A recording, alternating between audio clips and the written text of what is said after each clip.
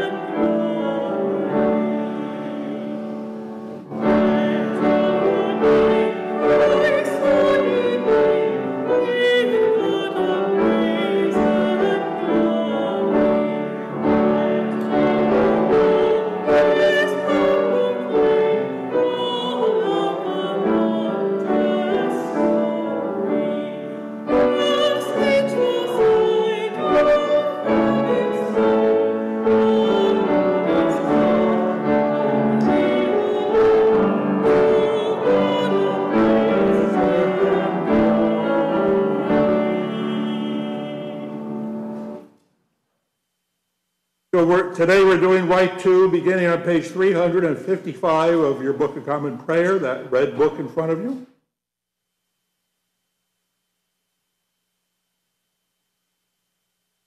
Blessed be God, Father, Son, and Holy Spirit.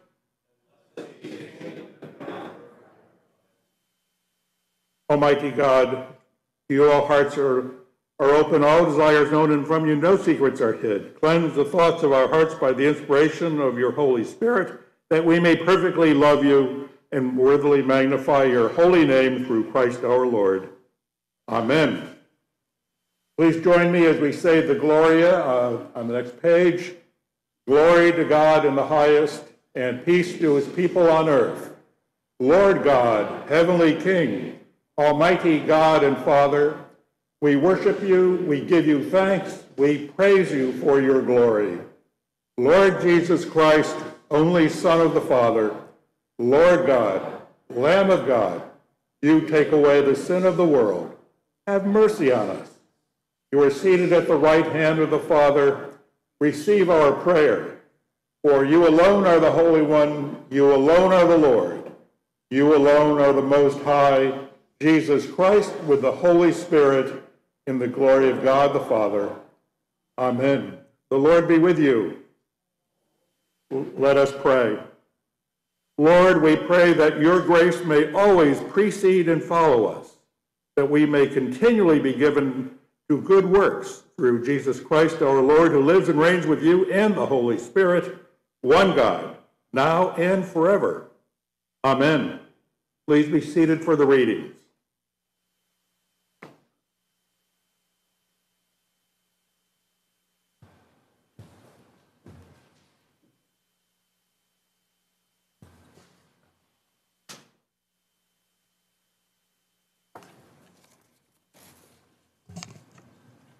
A reading from the book of Amos.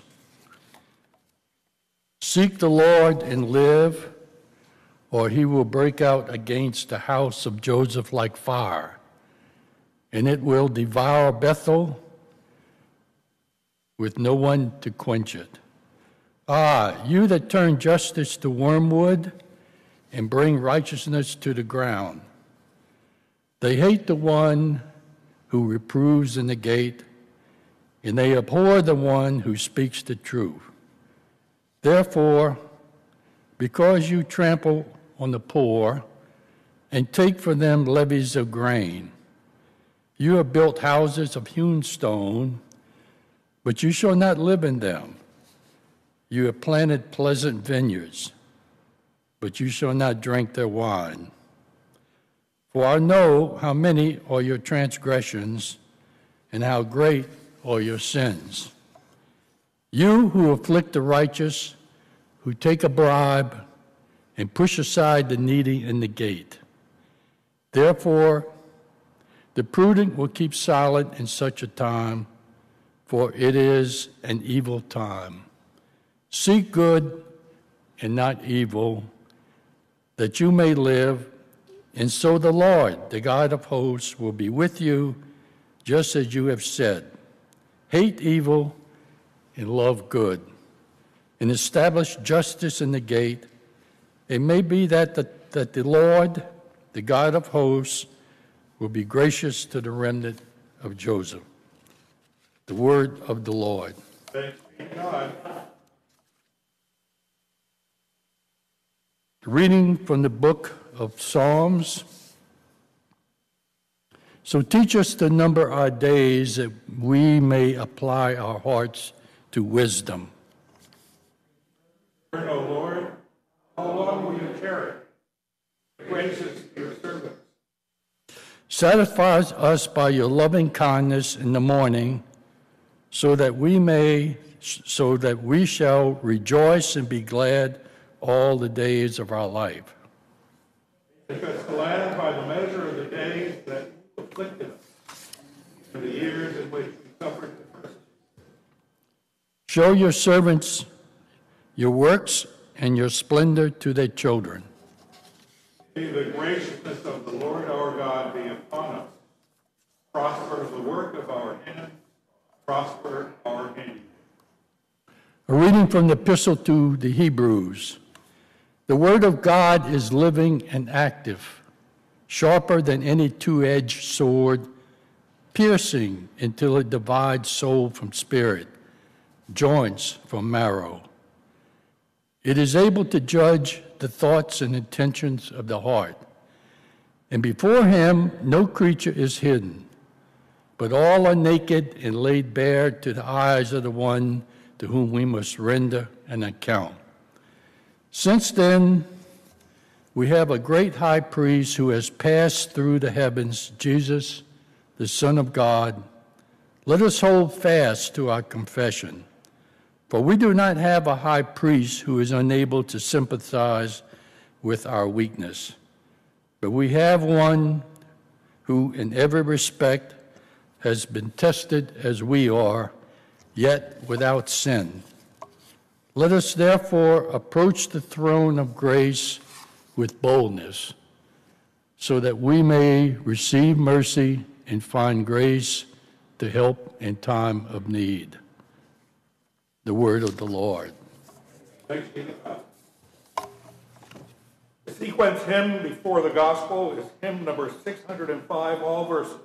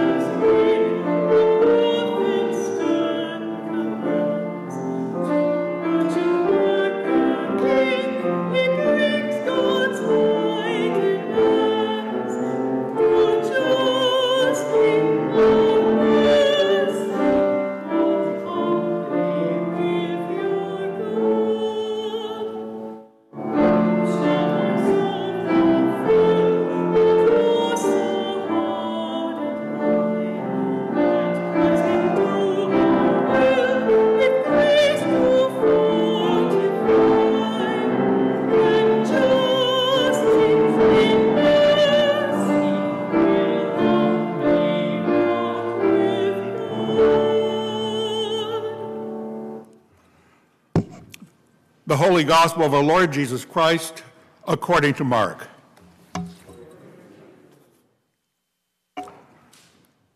As Jesus was setting out on a journey, a man ran up and knelt before him and asked him, "Good teacher, what must I do to inherit eternal life?" Jesus said to him, "Why do you call me good? No one is good but God alone. You know the commandments. You shall not murder, you shall not commit adultery, you shall not steal, you shall not bear false witness, you shall not defraud. Honor your father and mother." He said to him, "Teacher, I have kept all these since my youth." Jesus, looking at him, loved him and said, "You lack one thing. Go, sell what you own and give the money to the poor, and you will have treasure in heaven. Then come, follow me." When he heard this, he was shocked and went away grieving, for he had many possessions. Then Jesus looked around and said to his disciples, "How hard it will be for those who have wealth to enter the kingdom of God." And the disciples were perplexed at these words. But Jesus said to them again, "Children, how hard it is to enter the kingdom of God. It is easier for a camel to go through the eye of a needle than for someone who is rich to enter the kingdom of God." They were greatly astounded and said to one another, "Then who can be saved?" Jesus looked at them and said, "For mortals it is impossible, but not for God. For God all things are possible." Peter began to say to him, "Lord, we have left everything and followed you." Jesus said, "Truly I tell you, there is no one who has left house or brothers or sisters or mother or father or children or fields for my sake and for the sake of the good news, who will not receive 100-fold now in this age, houses, brothers and sisters, mothers and children and fields, with persecutions, and in the age to come eternal life. But many who are first will be last, and the last will be first." The Gospel of the Lord.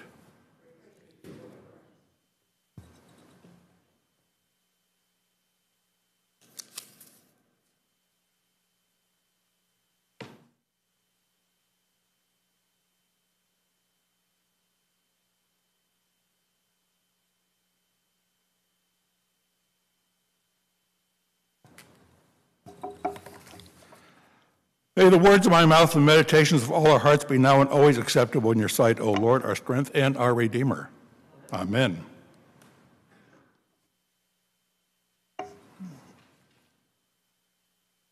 Let's face it. Whatever our individual net worth, we all here in the northwest corner live in a land of abundance. There's no one here today who could, with any accuracy, be called truly poor, as many in other parts of the world certainly are. So maybe the gospel we've just heard might feel particularly appropriate for folks like us. It tells a story that appears in all three of the Gospels that seem to tell many of the same stories with only slight variations among them. Those Gospels, of course, are Matthew, Mark, and Luke. Mark's Gospel tells of a man about whom we hear only that he's young. In the other two, he's described either as rich or even as a ruler. In any event, this man throws himself at Jesus' feet to ask what he must do to inherit eternal life. He tells Jesus that he has been obeying the Jewish commandments since he was a kid. Isn't that sufficient? Alas, it's not, Jesus tells him. Jesus' explanation might make us feel just a bit uncomfortable, I might think. There's one more little thing, he tells him, that he must do if he wants to inherit eternal life. Give all his wealth to the poor. Heck, as Jesus puts it later, not only should he give it all away, all of his possessions, but apparently he should also leave his family behind and has essentially become Jesus' 13th apostle. Well, we'd all like eternal life, wouldn't we? So how about it? Are any of us ready to give up everything we have and become missionaries for Christ? Jesus tells us that if we do that, we'll get 100-fold in return. And although there will also be persecutions, we will gain eternal life. As he tells this young man, he'll have treasure in heaven. Does that phrase sound familiar? Treasure in heaven? Of course it does.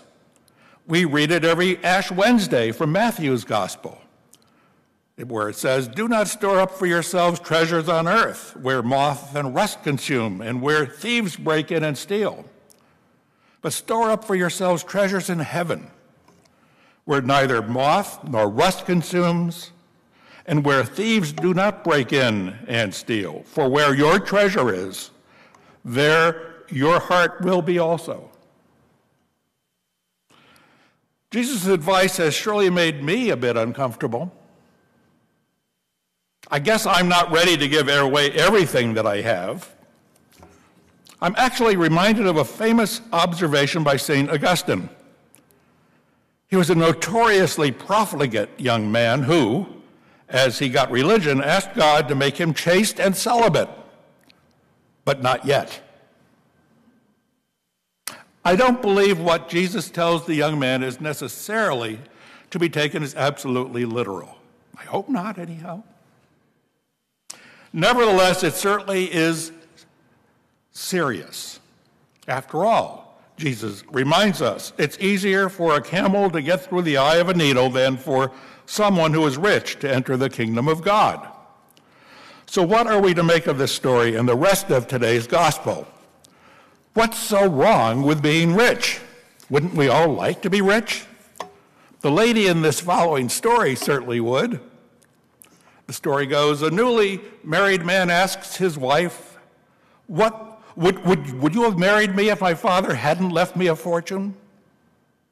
Honey, the woman replied sweetly, I'd have married you no matter who left you a fortune. Okay, that's just a joke.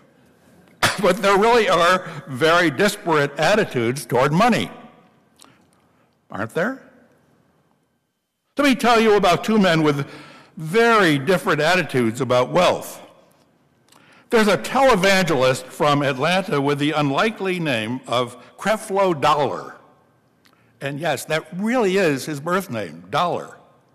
Tells you something about getting into the business that your name signifies, like being a carpenter if you're a carpenter, for example, or, well, whatever. But anyhow, he's a proponent, as you might suspect, of the prosperity gospel. Did ever a name lead? Oh, well. You know the tenet of the prosperity gospel. God wants you to be rich. Well, a few years ago, the Reverend Dollar asked his congregation of something like 200,000 people, depending upon how you count and where you count, and whether you're talking about in the sanctuary or whether you're talking about his very broad television crowd, to chip in $300 each to pay for a Gulfstream G650 jet for him. He explained the need for the $65 million jet in a 5-minute video posted on the Creflo Dollar Ministries website. In the video, he explained he needed a new jet to replace a 30-year-old one that was no longer operable. In addition to the jet, he also reportedly owns 2 Rolls Royces, a $1 million home in Atlanta, a $2.5 million home in New Jersey, and a home in Manhattan that he sold in 2012 for $3.75 million. Now, that's a man of God who's doing pretty well with his ministry, a ministry devoted to encouraging his rather large flock toward lives of greater riches for themselves and, oh, of course, for himself as well. On the other hand, there's the story of Chuck Feeney. Born in 1931, in the 1950s, it was Feeney who started the business wherein items might be sold to shoppers duty-free. If you've ever been in an airport, surely you've seen those shops.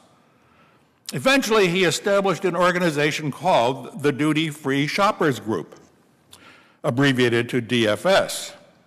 To say that his idea was a success is something of an understatement. In 1982, Feeney created a nonprofit foundation called the Atlantic Philanthropies. And in 1984, he secretly transferred his entire stake of approximately 39% in the duty-free shoppers group, then worth about $500 million, to the foundation. Not even his business partners knew he no longer personally owned any part of DFS. But Feeney's story doesn't end there. Since the foundation continued through the years to make more money, by the time he closed it down last year, it had distributed a total of more than $8 billion in charitable donations.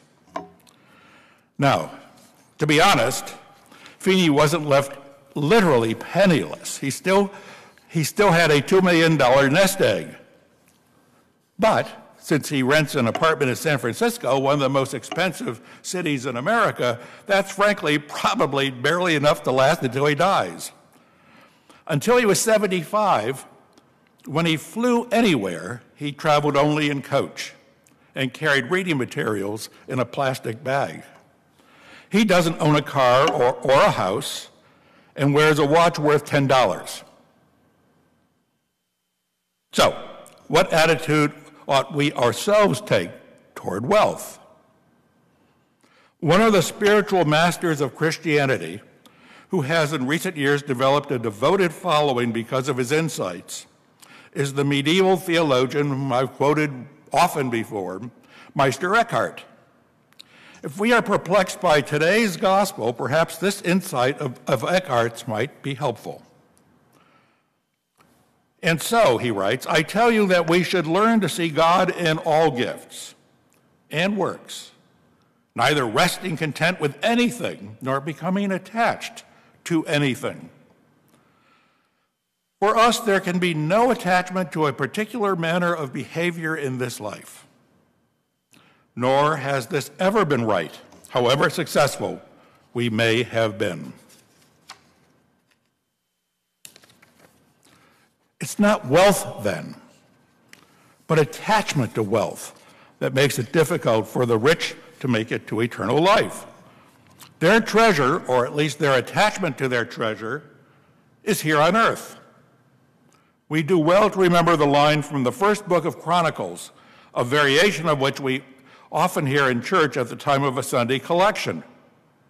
Well, who knows? Maybe a time will come when we'll be able to have that happen once again. For all things, it says, for all things come of thee, and of thine own have we given thee. If we can't lay aside our devotion to our possessions, which this line suggests we really only have on loan to us anyway,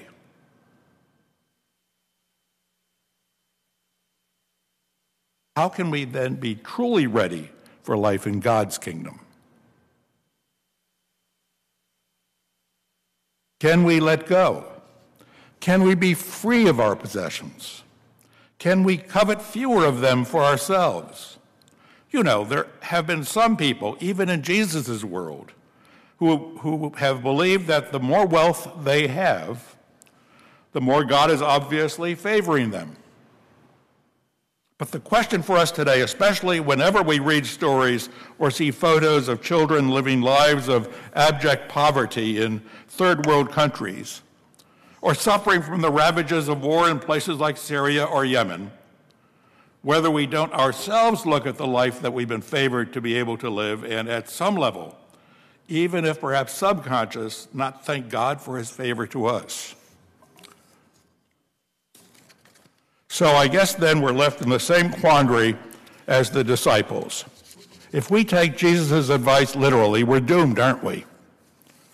Remember, though, that Jesus also made one of the statements that have formed the basis for Protestant theology ever since Luther's insight centuries ago. We simply can't earn our way into heaven by giving away everything that we own. His reassurance is that for mortals it is impossible, but not for God. For God, all things are possible. We aren't saved by what we do, to be sure, but by the gift of God, for which we ought, all of us, to give thanks. Though that fact doesn't mean that we shouldn't also love those possessions less for what they can do for us and more for what they might be able to do for others. Furthermore, since we can now attribute salvation to God, not to what we must do to earn our way to heaven, why not show our thanks by doing what we can to carry out Jesus' injunction to love God and our neighbor? Recognizing the lesson of the story of the Good Samaritan that everyone is truly our neighbor. No matter whether they come to this church, as we do, or live on the other side of the globe, we may not need to help others to work our way to heaven. Rather, it's simply what we ought to do. And if we do act that way, we do it, of course, with God's help and approval, of course. Amen.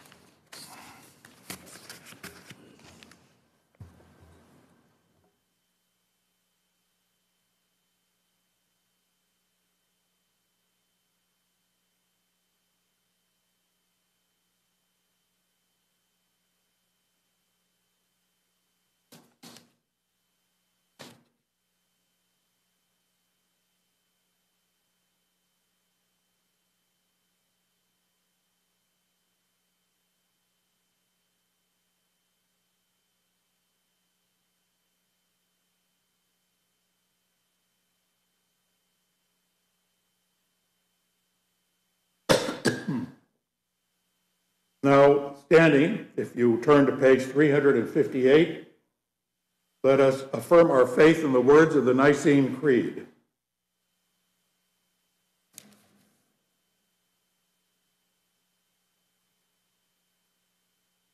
We believe in one God, the Father, the Almighty, maker of heaven and earth, of all that is seen and unseen.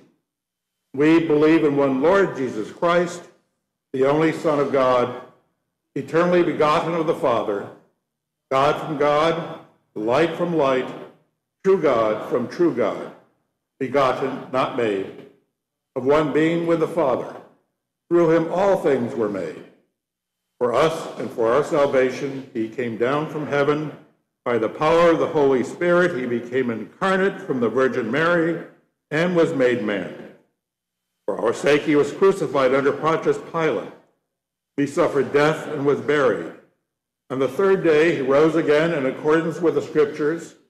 He ascended into heaven and is seated at the right hand of the Father. He will come again in glory to judge the living and the dead, and his kingdom will have no end. We believe in the Holy Spirit, the Lord, the giver of life, who proceeds from the Father and the Son.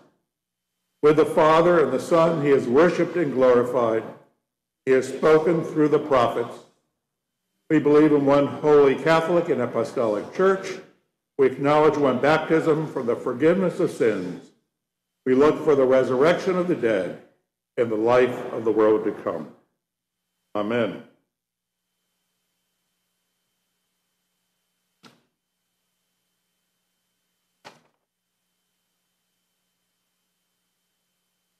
You have a handout that is called Some Prayers of the People in the Time of the Pandemic.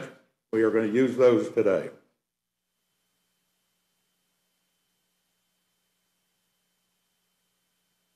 Protect those throughout the world who are suffering from harm or in danger of suffering harm at the hands of others, and likewise soften the hearts of those who would do such harm, that the desire to live in peace and harmony with all others may prevail.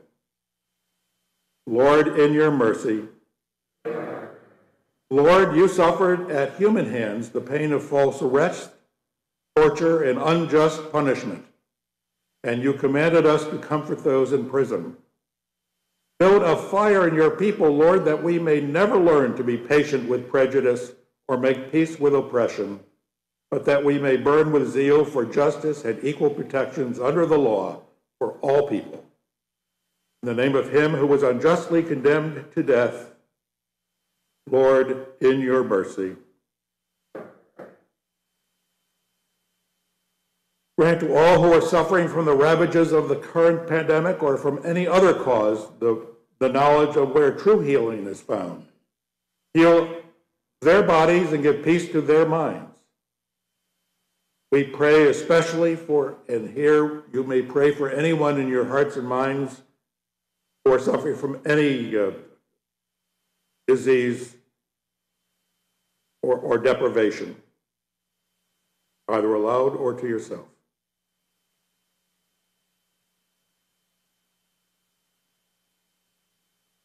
Above all, lead all in distress into the joy bestowed upon them through Christ's resurrection. Lord, in your mercy,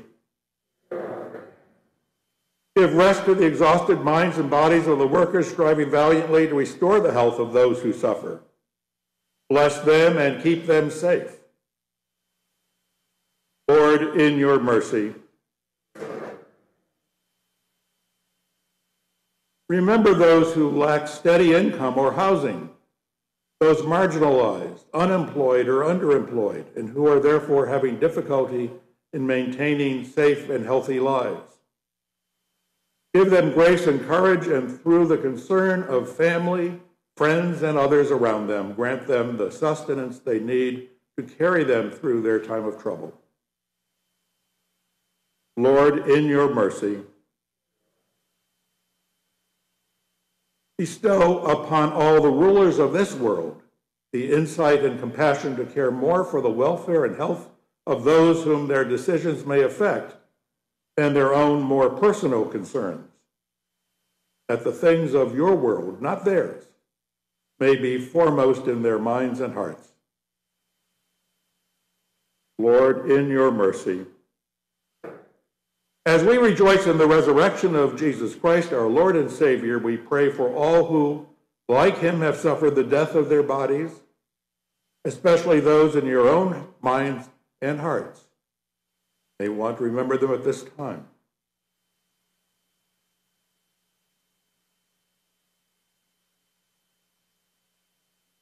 May God, who raised Christ from the grave, give them also a share in his victory over death and in his risen life.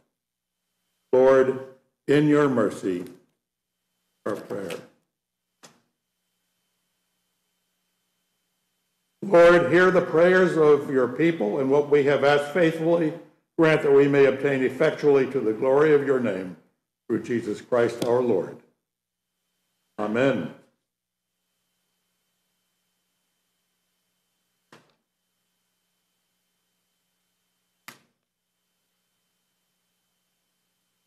Now let us confess our sins against God and our neighbor.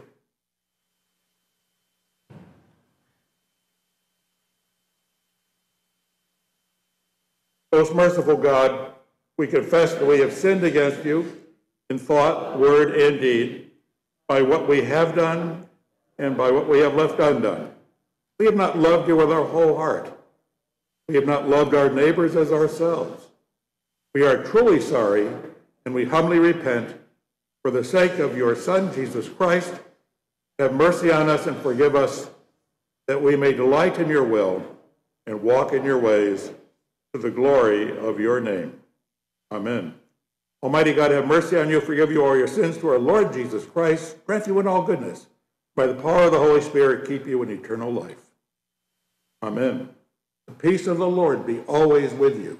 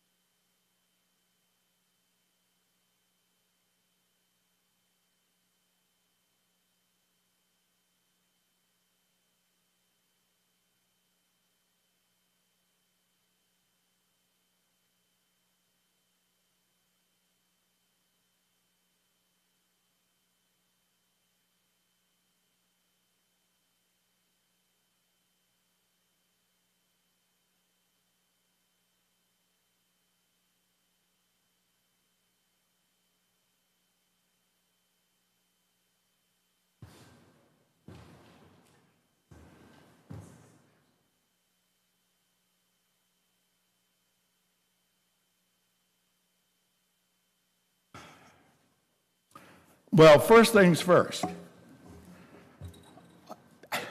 I am in awe of the fact that we've been able to have such beautiful music from Matt and from Kathy during the last 2 weeks.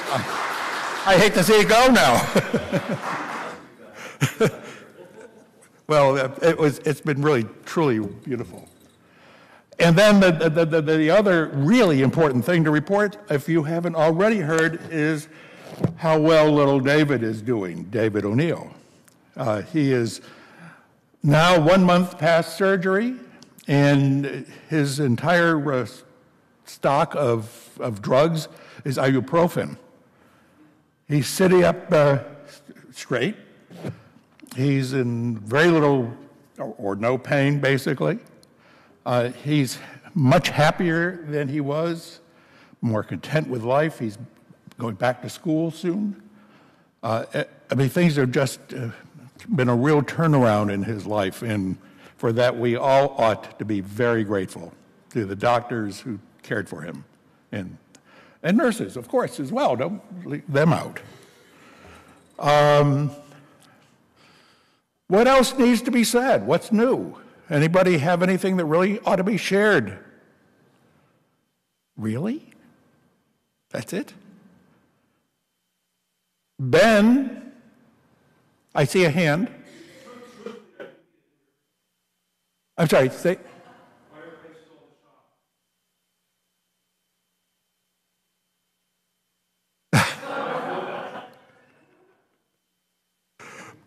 Oh, well.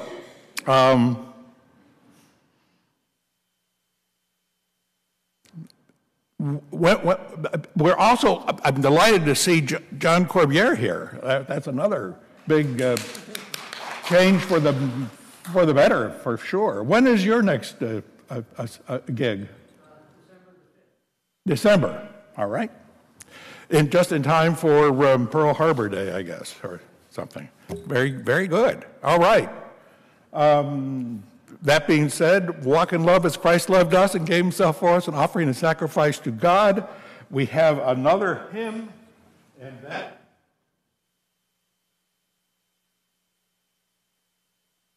while the table is being prepared, it is hymn number 400, oh, wait a minute, 707, 2 verses only, Take My Life and Let It Be.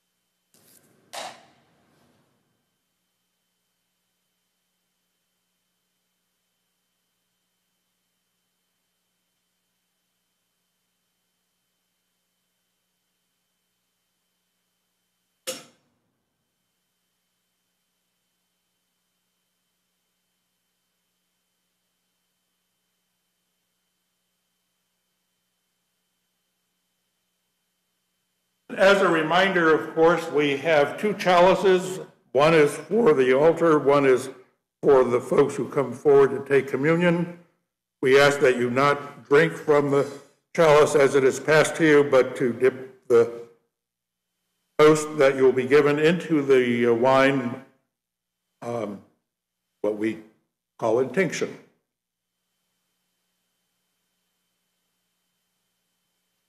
We now will turn to Eucharistic Prayer A,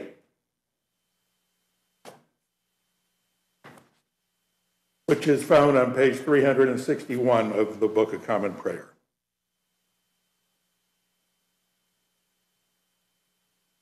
The Lord be with you. Lift up your hearts. Let's give thanks to the Lord our God.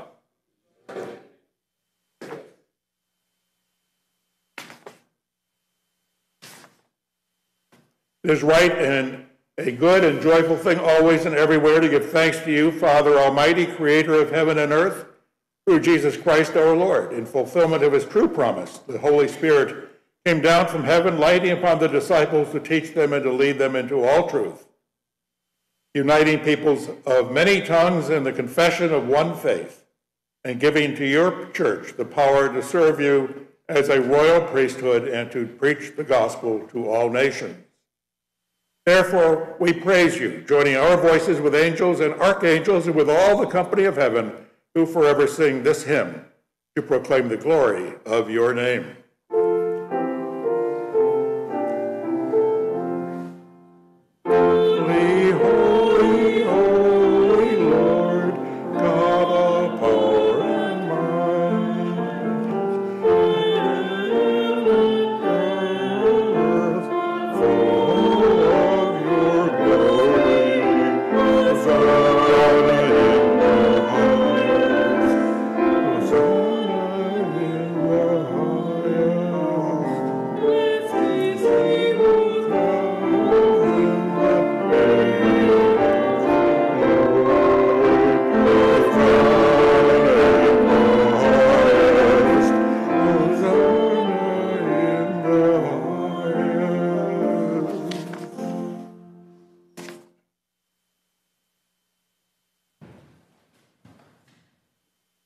Holy and gracious Father, in your infinite love, you made us for yourself, and when we had fallen into sin and become subject to evil and death, you, in your mercy, sent Jesus Christ, your only and eternal Son, to share our human nature, to live and die as one of us, to reconcile us to you, the God and Father of all.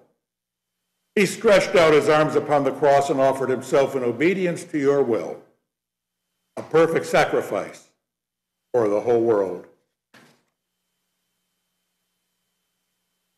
On the night he was handed over to suffering and death, our Lord Jesus Christ took bread. And when he had given thanks to you, he broke it and gave it to his disciples and said, "Take, eat, this is my body which is given for you. Do this for the remembrance of me."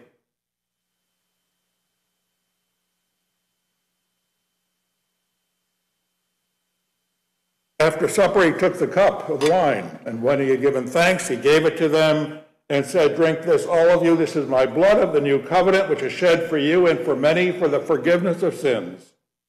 Whenever you drink it, do this for the remembrance of me."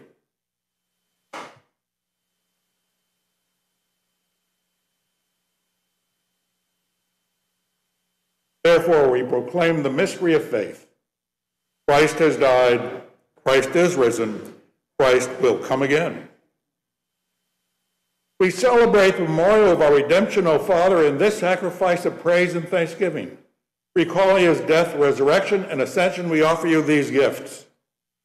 Sanctify them by your Holy Spirit to be for your people the body and blood of your Son, the holy food and drink of new and unending life in him. Sanctify us also, that we may faithfully receive this holy sacrament and serve you in unity, constancy, and peace. And at the last day, bring us with all your saints into the joy of your eternal kingdom. All this we ask through your Son, Jesus Christ.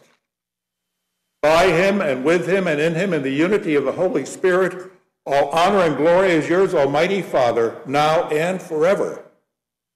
Amen. And now, as our Savior Christ has taught us, we are bold to say, Our Father, who art in heaven, hallowed be thy name.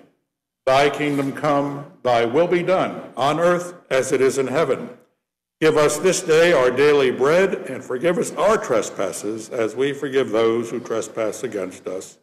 And lead us not into temptation, but deliver us from evil. For thine is the kingdom, and the power, and the glory, forever and ever. Amen.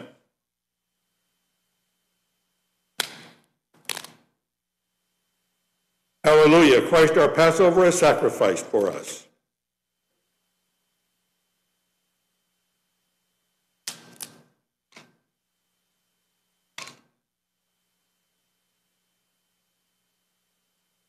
The gifts of God for the people of God, take them in remembrance that Christ died for you, and feed on him in your hearts by faith with thanksgiving.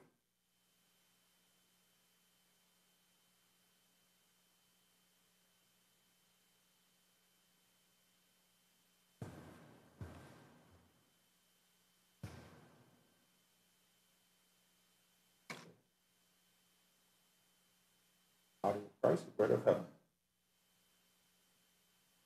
The blood of Christ, the cup of salvation.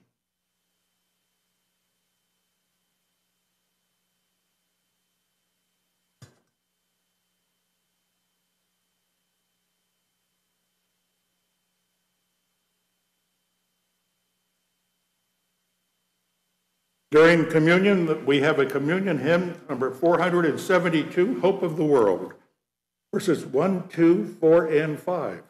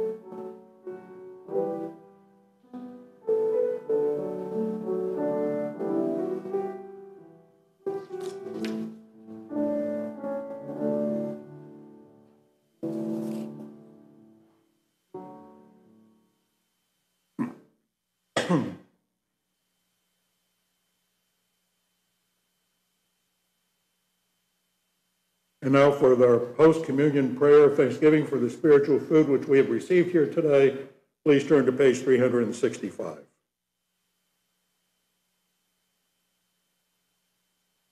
Let us pray. Eternal God, Heavenly Father, you have graciously accepted us as living members of your Son, our Savior, Jesus Christ, and you have fed us with spiritual food in the sacrament of his body and blood. Send us now into the world in peace, and grant us strength and courage to love and serve you with gladness and singleness of heart through Christ our Lord. Amen. Please join me as we say the prayer of St. Richard, which is found on the wall to your right. Lord Jesus Christ, most merciful Redeemer, friend, and brother, help us this day and every day to see thee more clearly, to follow thee more nearly, to love thee more dearly, for thy name's sake. Amen. May the peace of God that passes all understanding keep your hearts and minds in the knowledge and love of God and of his Son, Jesus Christ our Lord. And the blessing of God Almighty, the Father, the Son, and the Holy Spirit be upon you and those whom you love both this day, this week, and forevermore. Amen. The last hymn is hymn number 680, O God, our help in ages past, verses 1, 2, 4, 5, and 6.